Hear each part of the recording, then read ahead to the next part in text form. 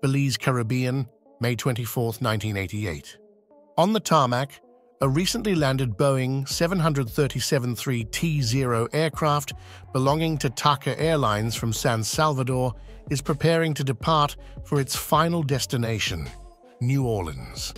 On board the aircraft are 45 people, 38 passengers, and 7 crew members. An experienced crew is ready to operate the Boeing. Captain Carlos Dardano, 29 years old, despite his young age, has accumulated 13,410 flight hours, 4,011 of which were on the Boeing 737. First Officer Dionisio Lopez, 48 years old, is also an experienced pilot with over 12,000 flight hours. In the cockpit, along with the crew, is TACA Airlines pilot instructor Arturo Soler. In the cabin, there are 4 flight attendants. At 10:55 local time, the dispatcher grants permission to our crew for takeoff, and the Boeing 737 lifts off from the runway of Belize Airport, heading towards New Orleans. Our crew's entire flight proceeds without incident, and as we approach our destination, the crew begins the descent from FL 350, 10,650 meters, for landing in New Orleans. At this time, the pilots are monitoring the weather using the weather radar as thunderstorms with hail are developing in New Orleans. Upon reaching 9,100 meters, Flight 110 enters a dense cloud layer, and the crew activates the anti-icing system to protect the aircraft from ice and atmospheric precipitation. Additionally, to prevent flameout and engine thrust loss, the pilots engage continuous ignition. Despite flying using the weather radar, our aircraft still encounters heavy precipitation. Breaking through the downpour a few minutes later, the pilots face an unexpected situation. At an altitude of 5,000 meters, both engines unexpectedly lose thrust, leading to a loss of electrical power. Due to the failure of both engines and subsequent loss of electrical power, our aircraft's radar signature disappears from the radar screens of New Orleans Airport air traffic controllers, and radio communication is instantly lost. The pilots initiate an emergency descent to an altitude of 3,200 meters, since this altitude is the minimum required for auxiliary power unit activation. At an altitude of 3,200 meters, the pilots initiate the auxiliary power unit, APU, restoring electrical power and hydraulics on board. They then attempt to restart the engines, but the energy from the APU proves insufficient for ignition. Attempts to increase throttle only lead to overheating, prompting the pilots to shut down both engines to prevent catastrophic fire. Meanwhile, Second Officer Lopez communicates a distress signal, but despite the assistance of New Orleans air traffic controllers offering directions to the closer lakefront airport, it proves too distant for our crew. Captain Dardano, after quick calculations, realizes their chances of a safe landing are slim. At just 1,500 meters altitude, the crew manages to start the left engine first, followed immediately by the right engine. However, a serious problem arises. The engines run, but fail to provide power. Within seconds, an overheating warning sounds in the cockpit, prompting Captain Dardano to decide to shut down both engines.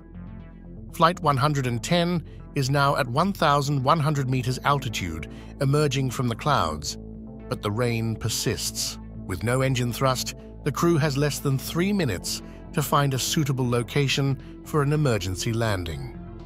The air traffic controller suggests landing on a highway 11 kilometers away, but Captain Dardano, after recalculating, determines the aircraft won't make it. Realizing that attempting to restart both damaged engines is futile, the pilots begin surveying the terrain, considering options for an emergency landing on marshy ground. The aircraft rapidly loses speed and altitude.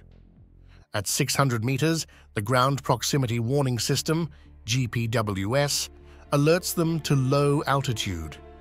Yet, Captain Carlos Dardano continues to fight for the lives of the passengers and crew.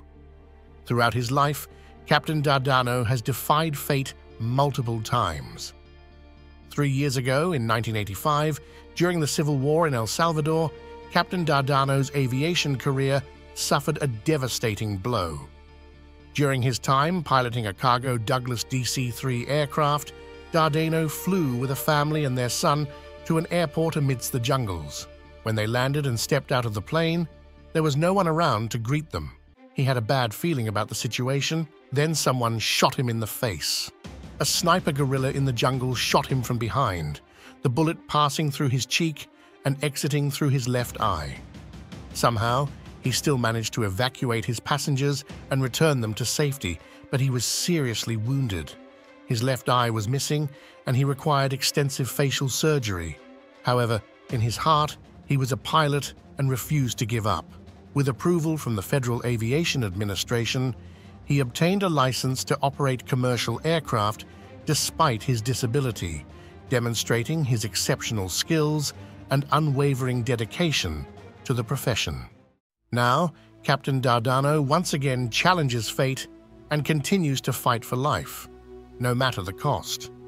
At an altitude of 450 meters, the crew decides on a water landing, but during descent towards the canal, Second Officer Lopez notices an embankment to the right, parallel to the canal and 31 kilometers from New Orleans Airport. To adjust the course, Captain Dardano executes a wing slide maneuver, the pilots aligning the necessary course at an altitude of 210 meters and begin the approach for landing. At 12:55 local time, Flight TA 110 touches down first with one, then the other rear landing gear, after which the crew successfully brings the liner to a safe stop. Captain Dardano announces the evacuation over the loudspeaker. The flight attendants assist passengers in safely exiting the aircraft. Captain Dardano, as is customary, leaves the aircraft last, and emergency services arrive at the scene. As a result of the emergency landing, none of the 45 people on board Flight 110 perished, with only one passenger sustaining minor injuries. The National Transportation Safety Board, NTSB, conducted the investigation into the crash of Flight TA 110. According to the final investigation report, the failure of both engines occurred due to hail and rain. Hailstones entering the engines melted and formed water. Additionally, during the flight, the aircraft encountered an area of intense precipitation. The NTSB concluded that the formation of water could have led to the engine failure, even though the engines complied with the standards of the Federal Aviation Administration, FAA, and their water protection certification was conducted at high power settings, where they functioned reliably. However, as Flight 110 descended, the autopilot automatically reduced the engine power. NTSB investigators decided to conduct further tests on a test stand, with the engines set at the power level corresponding to the moment before the engine failure. As a result, the engines failed to cope with the water flow and stopped, fully confirming the crew's version of events. Subsequently, the NTSB issued recommendations for changes to the engine design, including modifying the shape of the engine's front portion to reduce hail ingestion and adding additional drainage holes.